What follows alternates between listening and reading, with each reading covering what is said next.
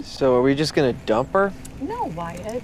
There are people around, Lynn. This is the saddest place in the world to spend eternity. You guys are being ridiculous. This is supposed to be a cathartic experience for our family. Yeah, it just doesn't feel very cathartic.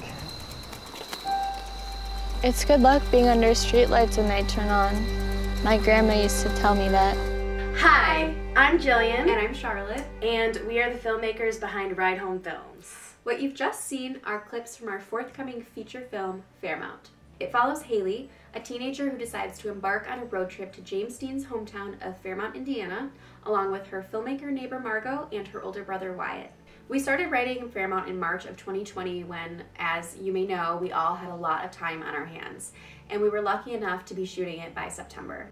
The production phase of Fairmount is complete. For so many years, it was just Charlotte and I writing in our apartment, dreaming about making a feature-length film, and with the help of our amazing crew, Mathis and Allen, Jesse Stringer, and Frank Ritz, we were able to make our dreams a reality. We really felt like Fairmount was coming together once we cast Sarah as Haley and Evan as Wyatt. They are two amazing actors who really were dedicated to the project and completely embodied their characters exactly how we envisioned it.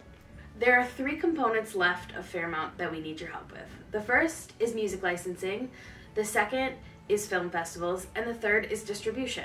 Much like a road trip, no movie is complete without the perfect soundtrack. There were so many songs that we were listening to on set, while we were shooting, in between takes, that we would just love to have in our movie. We really want to make sure that the record labels get their fair share for what we will be using their music for. Film festivals are something we're super excited about. It is an opportunity for people to see our film that aren't in our immediate circles. But most of the festivals come with a fee. We want as many people as possible to be able to see Fairmount, the movie that ourselves and our cast and our crew worked so hard on. While film festivals are an amazing opportunity to get the movie seen, we ultimately want it to be seen in people's homes by as many people as possible.